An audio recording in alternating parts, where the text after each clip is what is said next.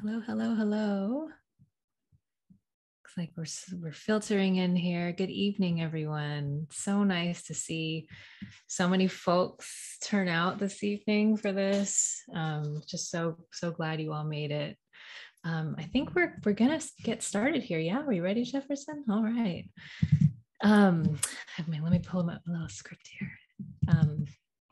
So for those of you who don't know me, I'm Professor Brynn Saito, and just so happy to welcome you tonight to our first ever Creative Writing Prize Showcase, celebrating the 2021 award winners of the annual Creative Writing Prizes, which are supported by the Academy of American Poets, the Department of English, and our generous community donors.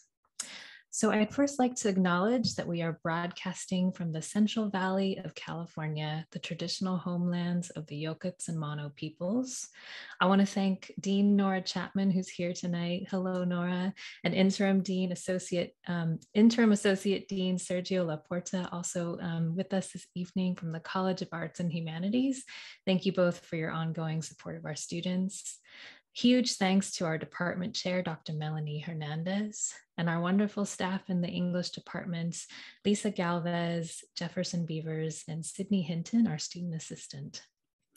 A few reminders before we get started this evening. So we ask that you keep your microphone muted tonight. We have lots of speakers and they'll be muting and unmuting themselves as we go. So please stay on mute if you're a guest. We'll be spotlighting the main speakers, and we'll also be sharing a couple of videos that are pre-recorded that the students have submitted. So we recommend speaker view, which you can do at the bottom of your screen. So kind of highlighting the speaker view is the best, I think, viewing experience for the evening.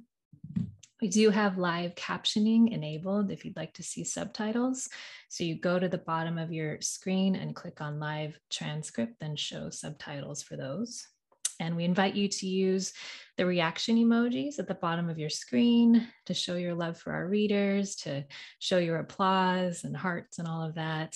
And also to use the chat function to give shout outs and praise as we go along. So we are very excited this evening. We have 10 writers who are going to read for you, 8 performing live with us and 2 video recordings. The poets and writers will be reading from their prize-winning work, which was reviewed and selected by our judging panel of nationally recognized authors. So huge shout out and thanks to the writers Ashley Wells, Navdeep Singh Dillon, Anthony Cody, and Stephen Kleinman for the time and energy you spent reading submissions and supporting our students with your generous comments. And I'm going to put a little link in the chat here for folks who want to see some of the judges' comments on students' works. You can read that blog post that we wrote. Okay, with that, we are going to begin. So our very first reader tonight is Amber L. Carpenter. Amber is the graduate student winner of the Fresno Creative Nonfiction Prize, and Amber is a lifelong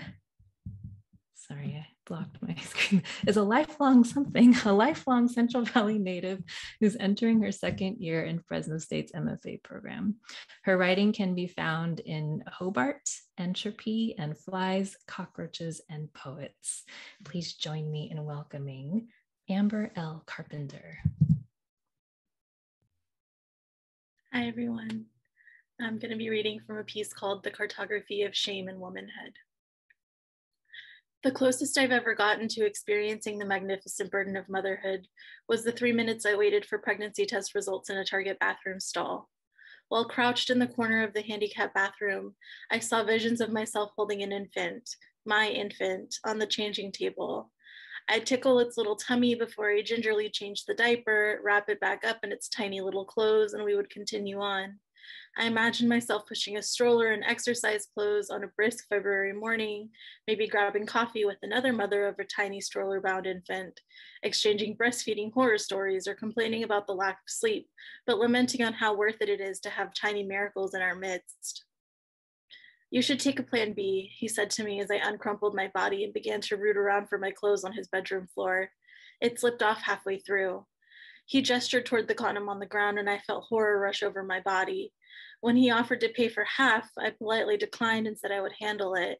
I rolled off of the mattress on the floor and put on my pants in the glow of the second Fast and the Furious movie. His room was basic in the way that most men's bedrooms are.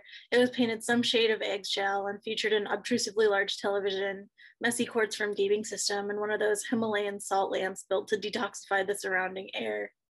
As I made my way downstairs, I saw my belongings strewn across the living room, my sweater in one corner, my glasses in another, my purse sitting on the kitchen counter. I slipped on my shoes as I dug around for my keys before even leaving the house, making sure I had everything to ensure I'd never have to walk in again. I know I didn't scream the second I'd gotten into my car, but when I replay that January morning in my brain, I edit that part in with great detail. In my imagination, the scream wasn't shrill and fearful, it was guttural, the primal kind of scream that signifies loss from a mile away. I scream all the way home. I scream in the shower as I turn the knob to get the hottest water possible to exfoliate my shame. I scream as I throw on an orange mock turtleneck and go to Walgreens.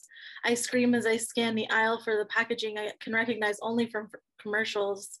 I scream as the employee checking me out tells me it's $53 to ensure I'm not carrying my rapist child. I scream as I rip apart the packaging inside my Corolla and read the possible side effects of ensuring I am not carrying my rapist child. I only stop screaming to dry swallow the pill. As the timer on my iPhone ticked down to 0, I wondered what kind of mother I would be. Gentle but firm, open but mindful of boundaries, encouraging but intentional. It was then that I realized the caveats that surrounded potential motherhood. I thought of my own mother, charismatic and warm as she was absent and preoccupied. She never made promises or freshly baked cookies or homemade Valentines with me at the kitchen table the night before the classroom party. When my parents divorced a little less than 10 years into their marriage, my mother was 32. Within a year or two of my dad moving out of our double-wide trailer, she made the decision to go back to school. I think about how scared she must have been. A young mother with 2 small children who looked nothing like her, trying to communicate to people through a thick accent and navigating what it meant to be an immigrant divorcee with a husband reckoning with his lifelong queerness. Much like other single mothers, her days were long. Her day job was as a teacher's aide for a middle school special education class. After her regular school day was done, she'd then work a shift at an after-school program before going home, eating scrambled eggs with canned green chile, and heading to her night classes at the local community college. My brother and I had a rotating schedule of babysitters, neighbors, and family friends who would pick us up from school and let us sit in their living rooms until our mom picked us up after her night classes. When I became old enough, she taught me how to make spaghetti and kept the house stocked with things like banquet brand frozen fried chicken and oven lasagnas as a means to make sure we were fed as she pursued her bachelor's degree. On the weekend, she would invite her friends over to drink decaf coffee and paint their fingernails at our kitchen table while they watched Sábado Gigante and caught each other up.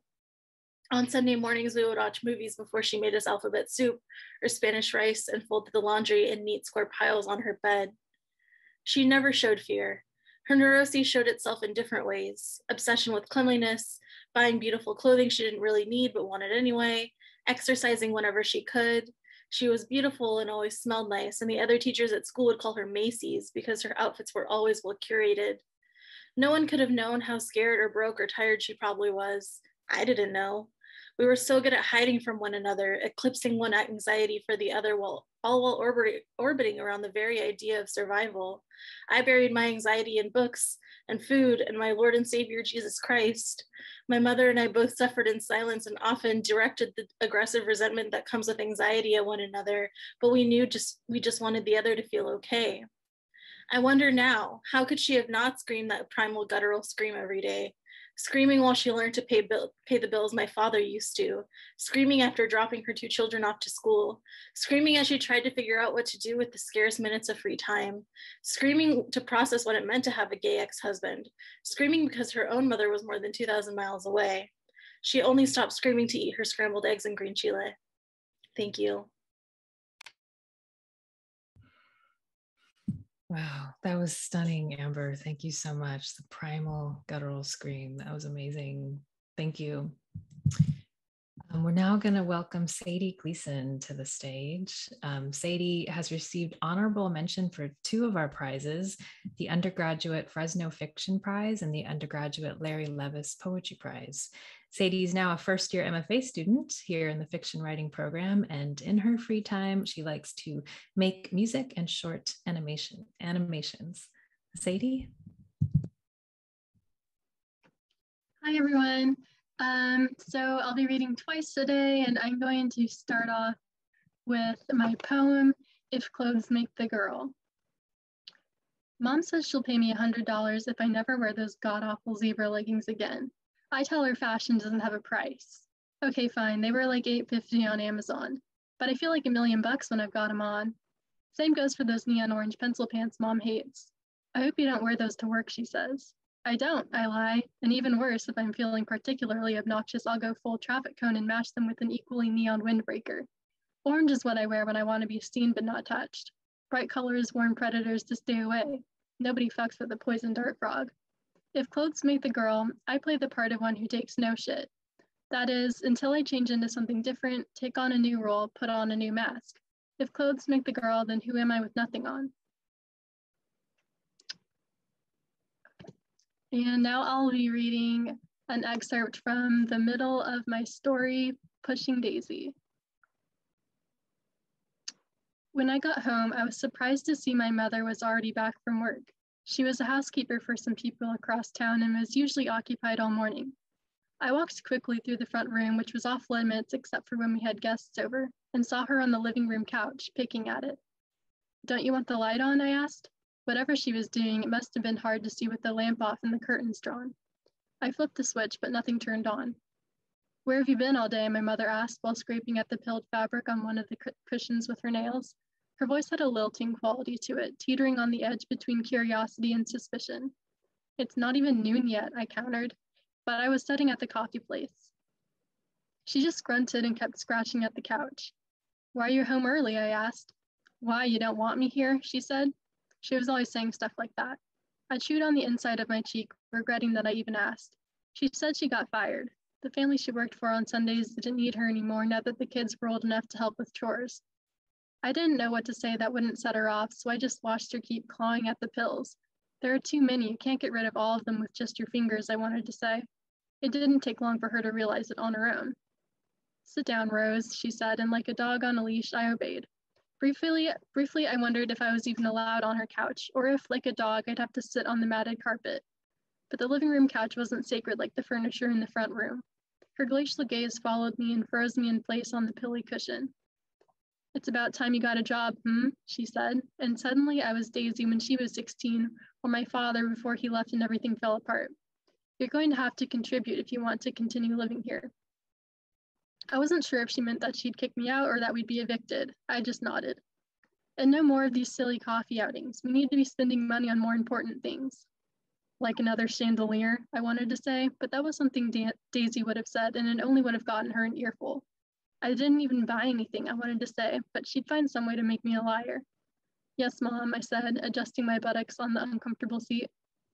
And why can't you study at home, she said, her voice taking on a grating note, the pre-chorus to a full-blown tirade. I thought my brief excursion was as innocuous as it could get, but my mother's anger was a landmine. The harangue that followed lasted on and off all day. She'd let me go, reload her bullets, then call me back to the living room for the next hour for another round of firing, guilt-tripping me for leaving, accusing me of not being grateful for what we had, comparing me to my sister and my father. I couldn't hold back the tears. It was the first time she'd yelled since before Daisy disappeared, and I wasn't used to it anymore. The visions of her death rolled through my mind again that night, each iteration of the scene uniquely horrible. I think the worst was the one where she was her own killer. I couldn't begin to say what caused the rift between Daisy and our mom. I suppose it was like the crack along the kitchen ceiling, spreading slowly and noticeably until one day painting over it no longer solved the issue. One day, their long-standing resentment reached a boiling point and my mother snapped. I wasn't a target of that diatribe, but I felt every blow to my sister as if it were my own. A lot of it had to do with the way my mother set her up against me as a point of comparison. Look at yourself, you're a pig. Don't you take any pride in your appearance? Rose would never let herself go like that. Don't drag me into this, I thought, with my covers pulled over my head, listening from my bed as they fought in the kitchen. I couldn't have drowned out her lecture if I tried. It was a Pavlovian instinct to pick out the nuances of my mother's words and prepare myself mentally for the possibility that she'd march into my room and start screaming at me next. When she was really angry, she'd find a way to spin the comparisons both ways, to make both of us the problem. The problem with Daisy was she didn't just sit there and take it like I did. Daisy fought back and it opened so many more wounds. Even with 2 pillows held tight over my head, I caught snippets of the battle. If I left, you'd be screwed. Don't even try me. Daisy's voice was shrill and desperate and didn't at all come across like the threat she probably intended. A sharp laugh from my mother. You can't leave. You're delusional if you think you can afford a place anywhere with that job you have now. That's to say nothing of a car or groceries. An unbearable silence. Look, I have about 3 months worth of savings before I can't pay the rent anymore. This family needs... Why do you care so much about the goddamn house? Daisy interrupted, but her voice was breathy, hesitant. It's been falling apart since Dad left. We can't afford to fix it. If you wanted to live here, maybe you shouldn't have picked such a shit-paying job. Another pause. I thought your father, you thought you could leech off him forever, huh? And now that he's not here, you're gonna leech off your daughter instead? You're pathetic. Dad was right to leave. From then on, they spoke hushed words I couldn't quite make out, though the percussive quality of their whispers told me they weren't coming to any sort of agreement. The next day, Daisy didn't come home from work. Thank you. Wow, thank you, Sadie. I just want to listen to these entire stories. I'm like eager to read all of it and read more. Thank you so much. That was amazing. I need to like find my place again because I'm getting so caught up in these. So next we have James Thomas Morrison, who received honorable mention for the undergraduate Fresno Creative Nonfiction Prize. James is a student and writer finishing a BA in English with an emphasis in creative writing, and after graduation, he plans to pursue an MFA in creative nonfiction. He is currently living in Fresno with his wife and their cats. Hello, James, welcome. Hello, thank you. I will be reading a portion from an essay called The Sinner's Prayer. I watched the men and women file into camp, shoulders stooped after 18 hours on the mountain. They were allowed a few hours to eat and rest, all of them fully aware that while they slept, the fire would jump their line. That's the reality of a new wildfire. It has an endless appetite. Exhausted, they would walk slowly in unison from one station to another, getting dinner, getting drinks, quickly eating and then retreating to their tents. There is a hierarchy amongst wildfire fighters, and those who work the line are at its bottom. Line grunts, they're called, a name they wear with pride. They would sit and eat their dinner, nothing visible of their complexion aside from the outline of their goggles, a paint of soot and sweat-turned grease covering any visible skin. Watching them gave pause to my internal dialogue, an endless litany of complaints about working conditions and pay, or rather the complete absence of it. My personal suffering always felt a bit less important upon their arrival, so I stayed quiet, dutifully manning my drink tables, making sure the powder mix punch, lemonade, iced tea, and water jug stayed full and cold. I performed numerous tasks for OK's Cascade, a catering company that serviced base camps for major wildfires, but the drink station was my main gig. I had been shooting the shit with OK's employees through 4 states and 5 fires. California to Oregon to Idaho, and finally Big Sandy, Montana. Almost all of them had the same story. They'd hump the job like a dog for 4 months, earning enough to chill for most of the year. Then they'd collect a little state assistance while waiting for the Western US to catch fire again. I, on the other hand, hadn't seen a dime because I didn't technically work for OK's. I worked for Jeff, a hard-nosed drug addict turned pastor for Teen Challenge, a Pentecostal rehab outfit that wasn't exactly for teens, but adults of all ages. I had been working 16-hour days for 5 weeks without a day off or a paycheck, and I was beginning to wonder if I might prefer the alternative. Then would come a morning when a breeze carried the smoke away from camp. A wide open pink and purple plain would give into the fading Bear Paw Range, and that idea would vanish. Indentured servitude was infinitely better than a cinder block cage with a toilet 2 feet from my sheet metal bunk. At least in Big Sandy, I was outside. That was the alternative for most of us in Teen Challenge. For the most part, we weren't there voluntarily. We had been given 2 choices: spend a full year in a Christian cult or serve our full sentence. In the early aughts, Teen Challenge had convinced the Bush administration that their program worked for drug addiction when nothing else did. that this talk of a disease was hogwash. All people really needed was yea, old Lord, and they claimed great success. According to them, 90% of those who completed the program stayed sober for the rest of their lives. Plastered on the side of every van and headlining every pamphlet was their dubious slogan, the proven cure for the drug epidemic. This, of course, is bullshit. But once the President of the United States began publicly blessing the program, it made its way onto the list of approved treatment centers for the courts. And when I got arrested for the 4th time in less than 2 years on charges related to alcohol, the judge thought that one last shot at rehab might be a good idea. He wasn't wrong. I needed help, but I highly doubt he knew where he was sending me. And if he did, well, fuck that guy. In those rare free moments of the afternoon when I wasn't napping, I would pore over the only book I was allowed, the good one. I steered clear of any magic, food multiplication, zombie creation, anti-gravity hikes across the ocean, and instead focused on some of the practical life advice. I found most of the Bible wholly unbelievable, ridiculously cruel, and consistently hypocritical. But there were small moments hidden in its books that spoke to me.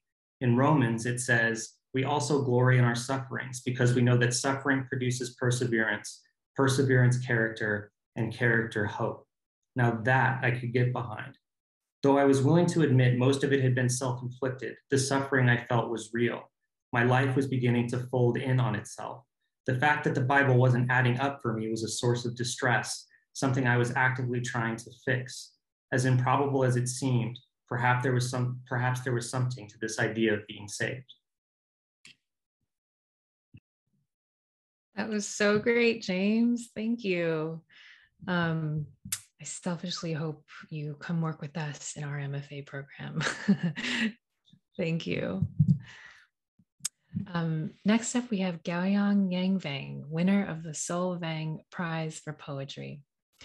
Gaoyong is in her 2nd year in the MFA program studying poetry. She is currently the president for Hmong American Ink and Stories, abbreviated HI. Gao's work is published in the 1st edition of HI, a literary journal. She is also part of the space known as the Laureate Lab Visual Wordist Studio in the Henry Madden Library, with Poet Laureate Emeritus Juan Felipe Herrera and Laureate Labbers Anthony Cody, Mariah Bosch, and Law Lab Fellows. Please join me in welcoming Gao. Hi, Gao. Hello, everyone. Thank you for the wonderful introduction, Brynn. Tonight I will be reading my poem titled My Will. Here it goes. Do not sacrifice an animal to give me a spirit guide. I will not understand the roads. Rhythmic drums and clang lay before me. I am unable to recognize my faceless ancestors. Let me hear sounds of poetry, an orchestra of friends' cries, until burning incense finishes bowing. That way my true love will not have to stay for days worshipping my dead body, overlooking, protecting, cradling. Empty heartache instead, reciting gentle words hidden on a cloudy day, chanting, singing, voicing, as I stand aside, listening to them as others have listened to me. Thank you. Thank you, Gao. I love your poetry. It's so wonderful to hear it tonight. Thank you for being here. Our next reader has submitted a video recording, so we're going to switch to that in a second. Caleigh Camara is the winner of the undergraduate Larry Levis Poetry Prize and the winner of the undergraduate Fresno Fiction Prize. Caleigh is a fiction writer and poet from Hanford. She is currently a 1st-year MFA student studying fiction. Caleigh enjoys reading, writing, and drawing, and is one of many writers who loves spending time with her cats. Her stories often incorporate magical realism or the slightly abnormal, like makeup kits that can alter faces or grieving granddaughters who steal tomatoes. Caleigh has pre-recorded her reading for us, so we will present that to you now.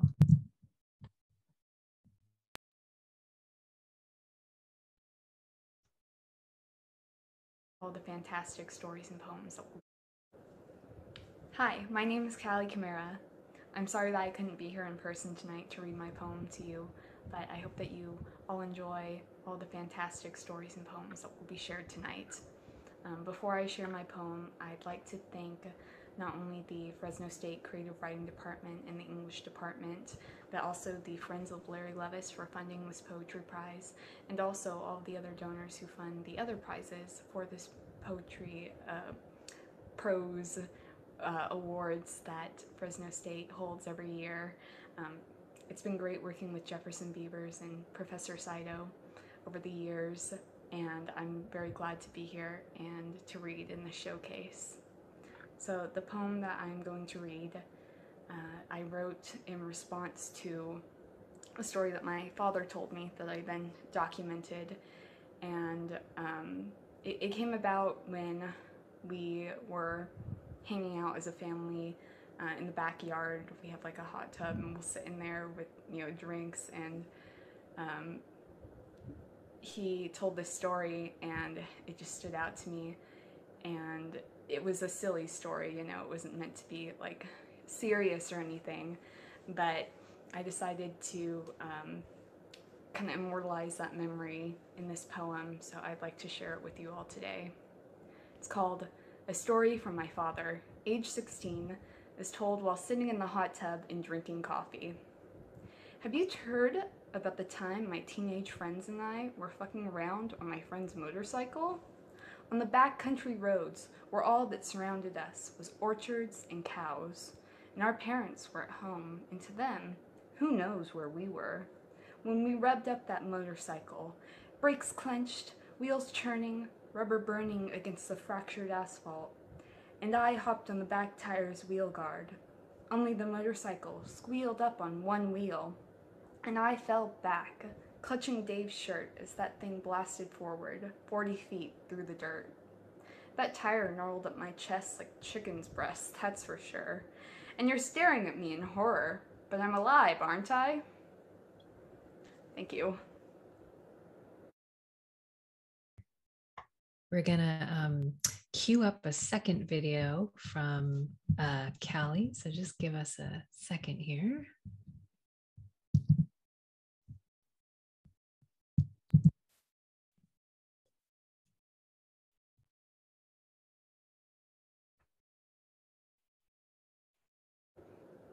Hello again. I'll be reading an excerpt from my winning piece for the Fresno Fiction Undergraduate Prize, so I hope you all enjoy. The story is called Ugly Shaped Tomatoes.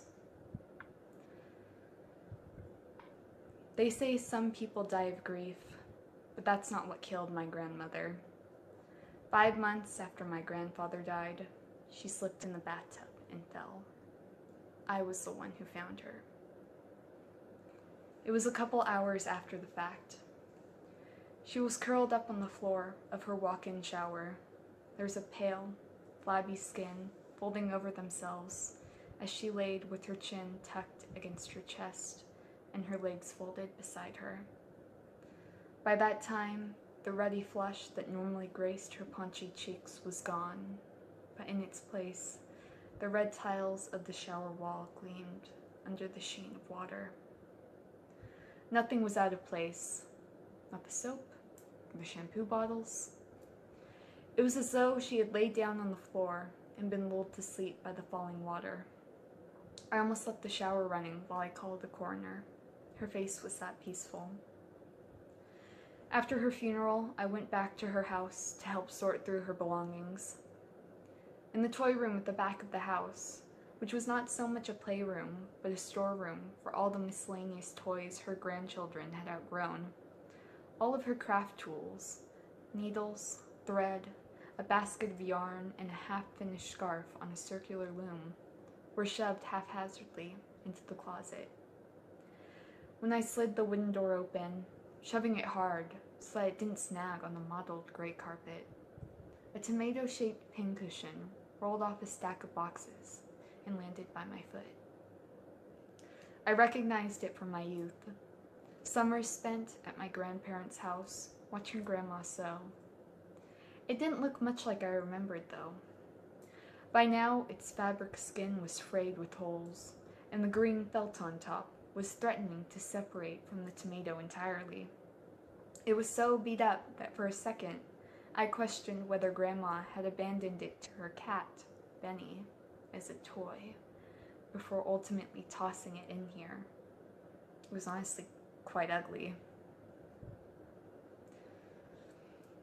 I started stealing tomatoes from the supermarket a few weeks later.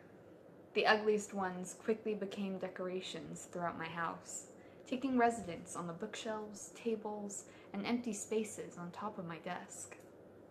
Why the ugly ones? Well, the perfectly round ones just don't do the trick.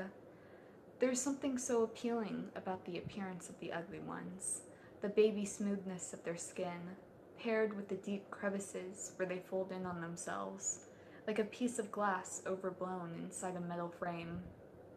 They're the perfect lumpiness to decorate my coffee table with. They even match the frumpy cushions I inherited from my grandmother. I've been questioned about my decorative habits by my friends, my therapist, my parents, even my estranged aunt. One time my friend suggested that I use the tomatoes for cooking, like they're intended, she said. But me, cooking? I'm like my grandmother in that respect. She was a lady raised in the 50s, the perfect atomic wife, slim-bodied and blonde hair curled nicely, with a husband in the Navy and 2 children to carry on the name. But she hated cooking. Lord, did she hate cooking. Sometimes I wonder how my mother didn't starve to death growing up. Well, she was anorexic as a teenager, but that's not the point. Grandma wasn't a great cook even when I was around. Grandpa was the main supplier of meals in the house once he retired and came back from the war. All that time tinkering on planes as a mechanic gave him a skilled hand. He was a master of the microwave Eggo pancake. He had a strategy for cutting them so that the butter and syrup perfectly coated the surface for the most balanced, delectable bite. He wasn't a chef by any means, but nothing could beat having one of his famous pancakes on an early summer morning. His skills were also good for making Grandma jewelry. She'd pick out pretty gemstones at the annual Gemstone Emporium, held in the dinky community center downtown, where old men and ladies in questionably Indiana Jones-esque vests and hats would lounge around in plastic fold-out chairs and try to peddle their wares to you from across the counter, like they were selling the crystal skull. Grandpa would take the gems she picked out and wrap sterling silver wires around them, so that they could be hooked onto a necklace chain. I remember him gripping the pliers in his hands, not yet gnarled by arthritis, but beginning to tremble. The liver spots on the back of his white fingers, the sallowness of his skin next to the dusty rose-pink color of the pliers handles. Grandma always gravitated towards the turquoise gemstones. My theory is that they were soothing to her. She always liked water and the sound of waves. Maybe because when she was a kid, she lived in Michigan, where the roads were framed with lush foliage, and there was the sound of water stirring in the lakes around every bend. But then the Navy relocated Grandpa to California. When they were driving up the 41 towards Lemoore, the story goes that she cried and cried at the sight of the tall, dead yellow grasses stretching as far as the eye could see. I wonder if she thought her tears would revitalize them. And that's where I'll end it for now. Thank you for listening. Thank you so much, Caleigh. I'm so glad Caleigh was able to send in those videos for us to hear her selections this evening. They were so beautiful. So if you see Caleigh on campus or in your next Zoom meeting with Caleigh, please give her lots of love. So before we're going to play a second video, our second video of the evening, I just wanted to mention some of the folks who couldn't make it tonight to read or submit a video, but who were still prize winners this evening. First, I'd like to acknowledge 2 students who were runner-up and honorable mention respectively for the graduate level Ernesto Trejo Poetry Prize, and that's Angela Flores and Andrea A. Marin Contreras. Writer Caroline Mata received honorable mention for the graduate level Fresno Fiction Prize. And finally, Zhe Zhang, who received honorable mention for the graduate level Fresno Creative Nonfiction Prize. So sending all of them lots of love tonight. And next up, we are going to hear a short video from Aidan Castro, who was the winner of the Ernesto Trejo Poetry Prize for the graduate students, and also the Mia Brazza Martinez Prize for Social Justice Writing. Aidan is a third-year MFA student in poetry, and we will play you Aidan's video now.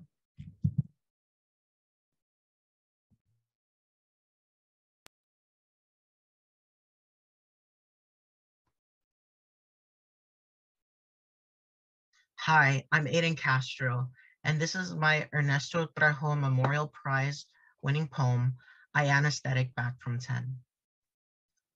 I anesthetic back from 10, open my lids to find my brainstem reattached and bound by staples stretched across my chest.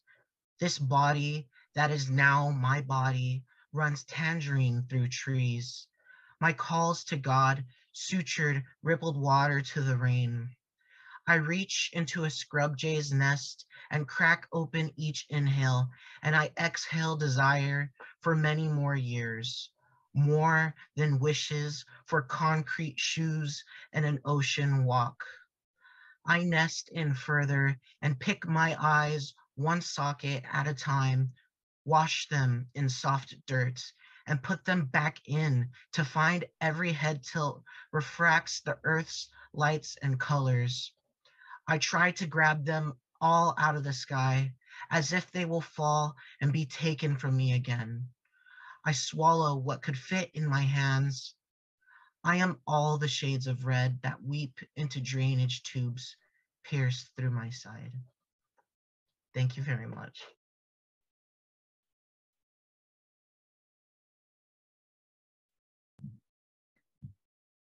And I think, Jefferson, do we have one more from Aidan? Okay, great. Awesome. Thank you.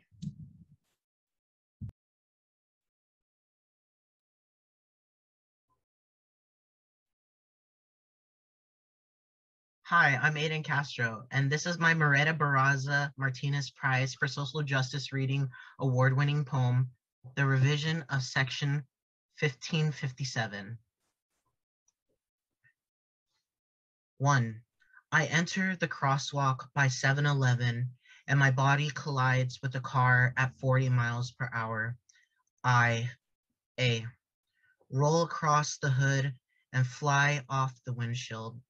B, suffer fractured hip and broken ribs on impact. C, experienced punctured lungs, left arm, skin bursting from bone. 2, bystanders scream and call 911. The ambulance groans within earshot.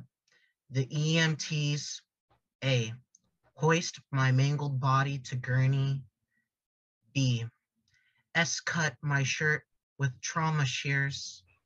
C, expose surgical scars across my chest. 3, they speed to St. Mercy. I am pulled into the emergency room, taken for assessment. The surgeon stares at my body and he, A, turns away in disgust. B, tells the nurse he cannot help me. C, stuffs my wounds with crumpled scripture from the Bible. 4, nurses panic and scramble to keep my vitals from dropping. They make calls to find another surgeon. The nearest is hours away. They wait to transfer me to another hospital. It is a struggle to handle the weight of my eyelids. I, A, pray to God to find someone to have compassion for this body. B, pray to God to be able to breathe on my own. C, pray to God to see another day. Thank you.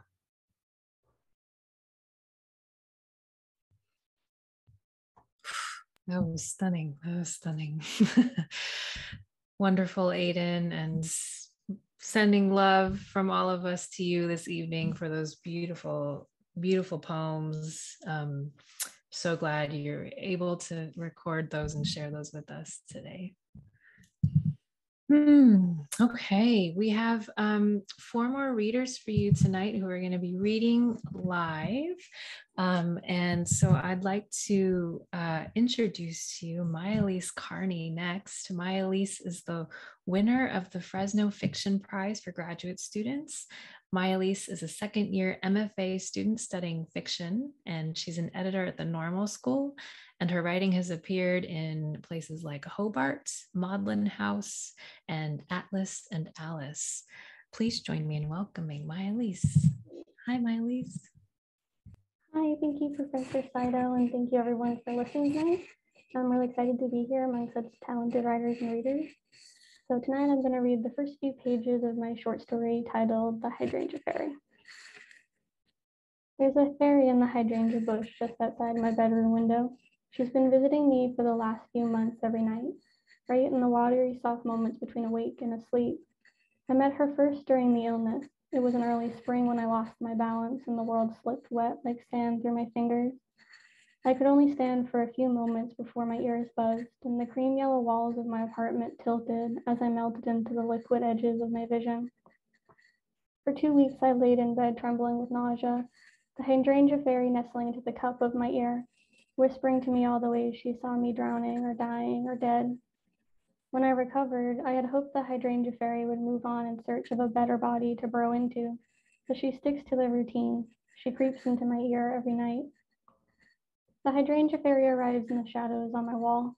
She shivers, small enough to be a praying mantis, but sneaky enough, creepy enough to be some kind of rodent, sentient. Even in the shadow, she has an almost human shape, with a skirt made of tulips and twitching wings so translucent and thin, I can only see the faintest outline, like 2 little almonds shaved down to a perfect, snapping crunch. She shuffles across my windowsill, drops down heavily onto my crisp white sheets beside my pillowcase, huffs and scrambles to keep from sliding down to splat messily onto the hard wooden floor. Her sharp spider hands grip the cartilage of my ears, dragging herself up like she might crawl right in. I feel terror, warm and thick, bubble just beneath my ribcage. She nestles herself into the couch of my ear, her tiny heels thump something against my lobe. Her warm breath rustles, craggled and husky, thick with ash. I see you first in water, she says. I see you drowning in a tub. The hydrangea fairy never says hello, never asks me about my evening or how work is or if I'm enjoying the warmer weather, but she always tells me about my death. She never leaves out a detail. She's very precise. I'll be wearing a shower cap with bright orange flowers. I'll have eaten a dinner of deviled ham and black olive sandwiches, but that won't be the reason I drown. It's always something far less sinister. I'll have fallen asleep in the moldy gloom and will slip under so slowly I won't even notice, all the water trickling down my nose and into my lungs, floating my stomach up like a fish. I'll wake, but by then it'll already be too late, and no matter how hard I cough and cry, I won't be able to get it all up. The whole time you struggle, she says, like you're convinced you can keep yourself afloat.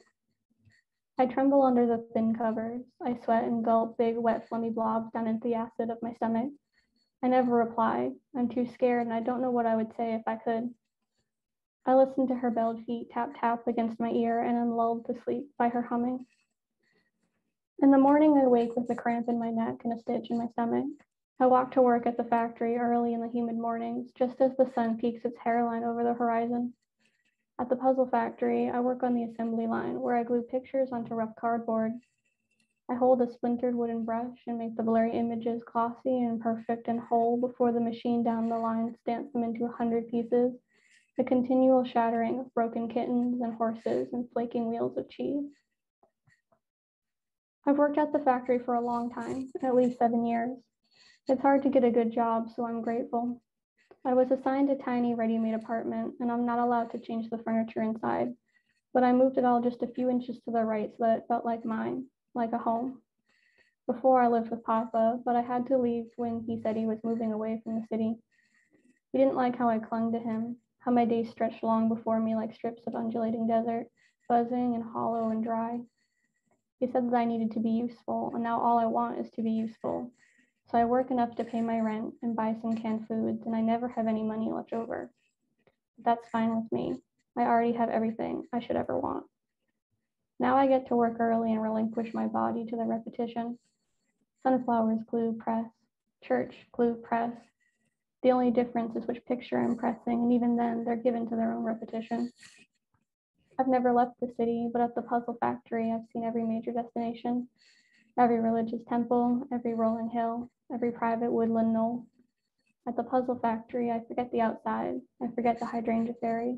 I focus on the glue, my trembling fingers, and the lulling voice of my line mate Belinda working across from me.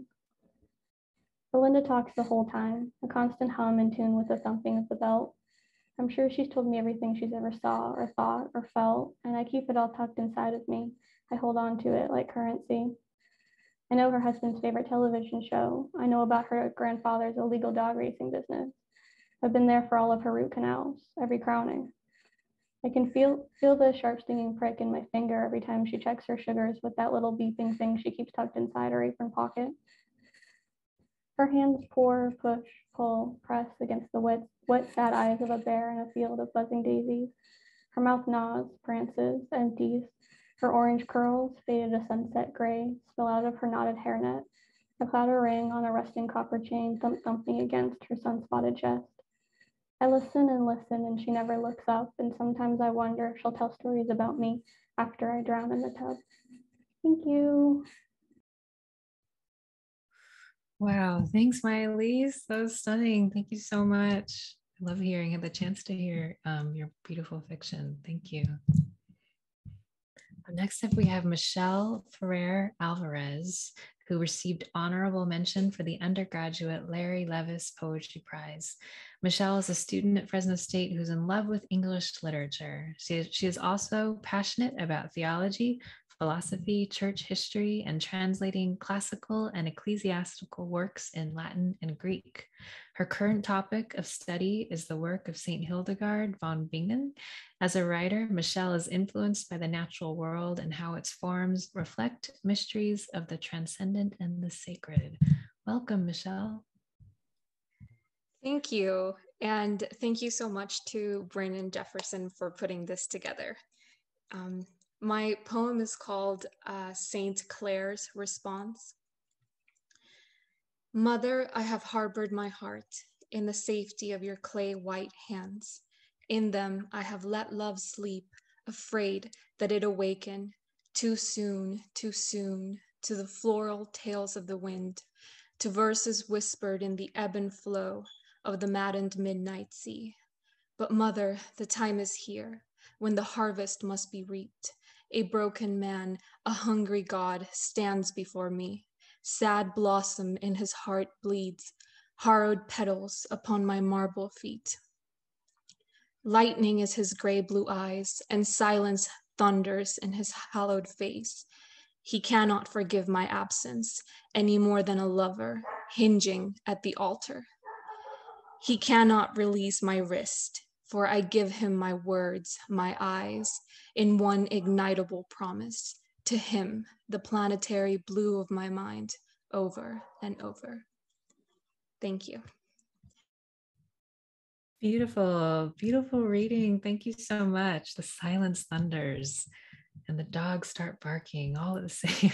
I think my dogs are responding to your dogs, and it was, but that was gorgeous. It all came through beautifully. Thank you, Michelle. Next up, we have Tony Vang. Tony was runner-up for the undergraduate Larry Levis Poetry Prize. He's a first-year MFA student here at Fresno State and in poetry.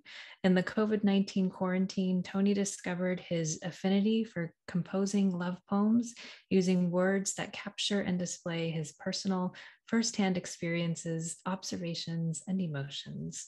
Please join me in welcoming Tony.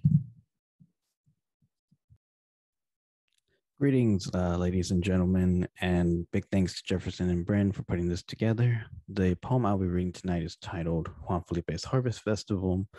Based on a true story, Juan Felipe emailed the Labbers and said, "Do you all want to help me come clean out my Daryl's mini storage?"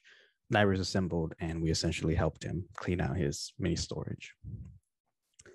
All right, so Juan Felipe's Harvest Festival. Masked and gloved, we effort to ignition our backs into the farming, unearthing and hauling bundled collections. Story dust osmosis their way into our bloodstreams, autographs and blurbs uncoil from hibernation to dance, to echo, to voices, cadence of stacking books. We laugh celebration, existence knowledge, pride from guardian gates and shadow shrouds. Under the sun that watched the laboring, birthing of these manuscripts, we orbit, we hummingbird, one pass into another, organizing time. We turn fertilizer into fertile, stir unpublished volumes using photosynthesis, medicine one cup of light, one root of water, one song of wind, to begin excavation of green scripts, inked fruits, visual word fossils to take home. Each of us taking pages to plant in our future garden. Thank you. Beautiful, Tony. I want to visit that future garden for sure. I love it. Thank you so much. Our final reader this evening is Ceci Hernandez Monjaras, winner of the undergraduate Fresno Creative Nonfiction Prize and winner of the undergraduate Mia Barraza Martinez Prize for Social Justice Writing. Ceci is an aspiring poet and a first-year MFA student. Hello, Ceci. Hi everyone. So I'll be sharing my screen right now. If the host can disable the share screen. There you go.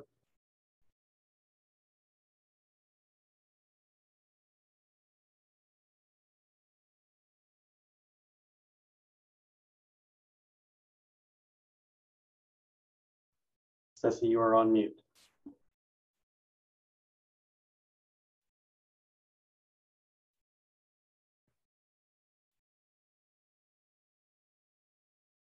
Okay.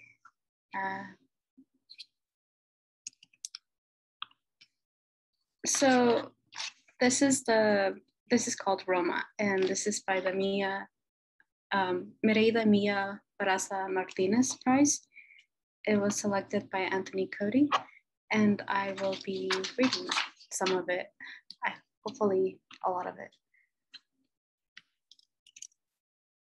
Roma, city limit, population 9765, US warning signs, gun sign. The average response time of a 911 call is 23 minutes. The response time of a 357 is 1,400 feet per second. Flag sign, no trespassing, proud to be American. Prohibido el paso, caution sign, a family crossing, mother, father, daughter. US Army National Guard units use thermal imagery technology to stop anyone from crossing the river. Caught on smartphone, abandoned building, crossers hiding among bats. Crossers run like deer on highways. Residents, Mexican descendants. Always on the lookout, fear, gang members, want, regulation, and enforcement. If they did not cross the river, where would we be? Border Patrol boats scan the river. People no longer go near, no longer a picnic area, overgrown with bush and weed.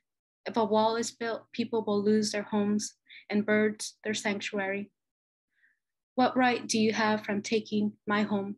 Border crossers are driven to the US detention center 50 miles away. They spend their life savings paying smugglers only to find themselves detained by US Customs and Border Protection bands like bad hombres.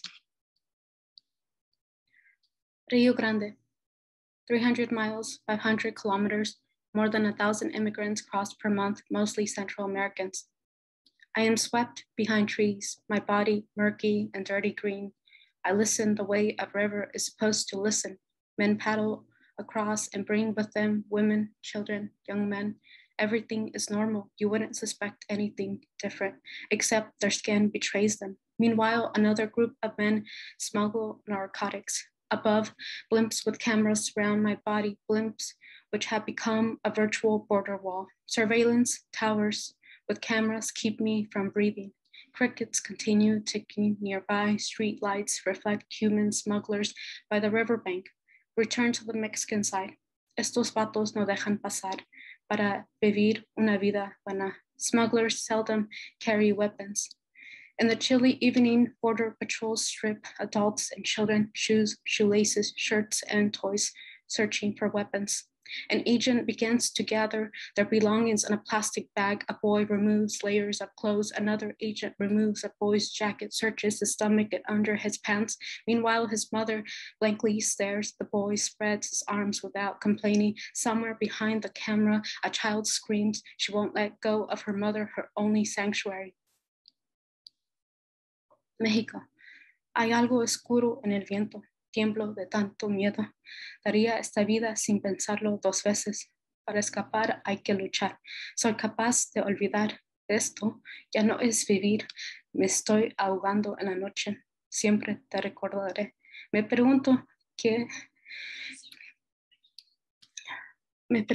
me espera. El peligro. Estoy dispuesto a sacrificarlo todo. Por mis hijos estoy cansado. Solo quiero un poco de agua. Algo de comer, extraño a mi familia, no puedo dejar de preocupar. Estoy tan cerca de la muerte, ni el miedo me queda. Rezo por un buen pasaje, pase lo que pase, no hagas ningún ruido. Aquí viene la migra, no llores, sé fuerte, no dejaré que nadie te lastime, no dejaré que nadie nos separe. Lágrimas son como sudor, te amo siempre. El viento llora de tanto rabia. Continúa el canto de los pájaros, ubicación, sonido de advertencia, notas agudas. Siempre cantan con dolor, siempre con la ilusión de un mejor futuro. I will be reading my next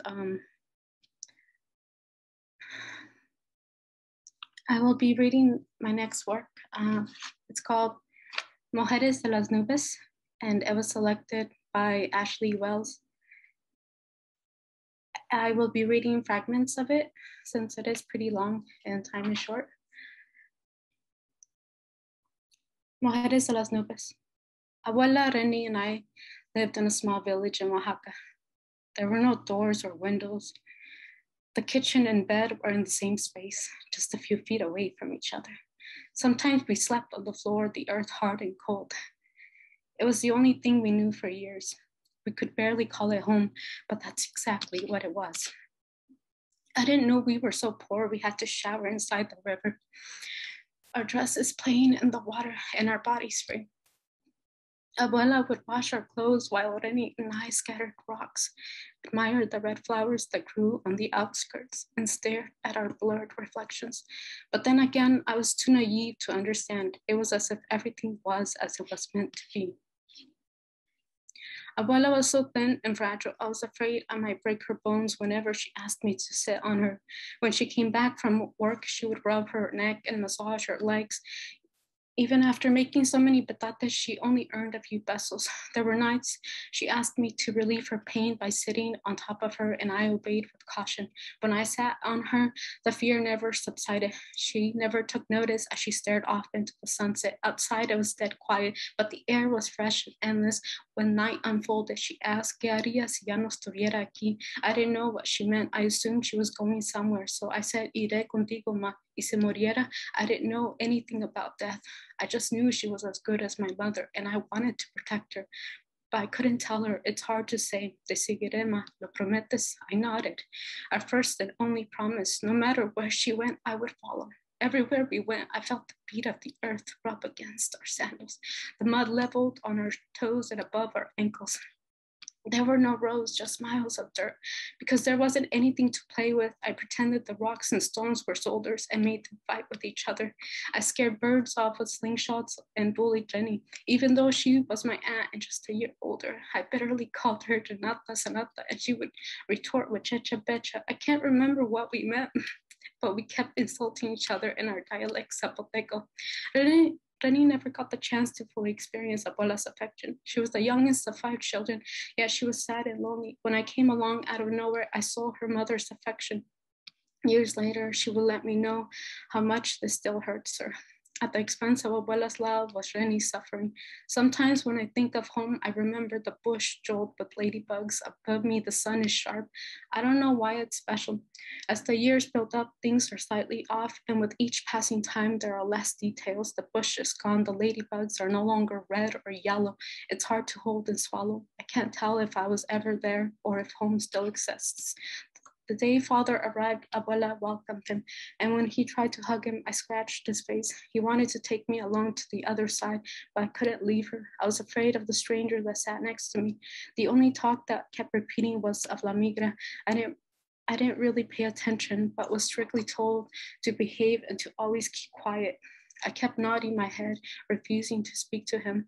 When we walked the desert, it felt more like a passing dream. I rode on his back the whole journey. Only Brynn and Abuela braced the harsh conditions and consequences. When I awoke, we were in the backseat of a car.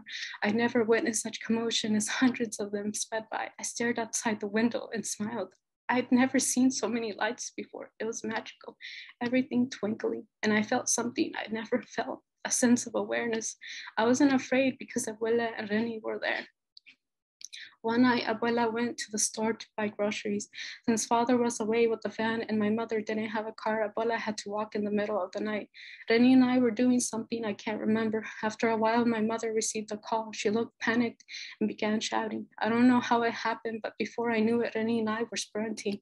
There were many things racing through our heads, but we both felt a desperate kind of fear. I've described the moon 1,000 times, and each time it follows like a lost child.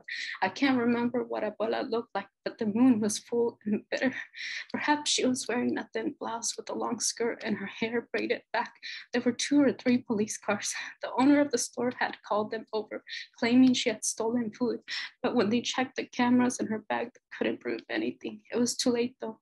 They found out she was illegally here. Growing up, I was always wary of the police. They were not to be trusted. My instinct kicked in as Brynn and I approached the crowd of people. When Brynn started crying, I hid in a corner away from where the police stood with Abuela's arms locked behind her. I was frozen with fear and was afraid that if I stepped any further, the cops would take me.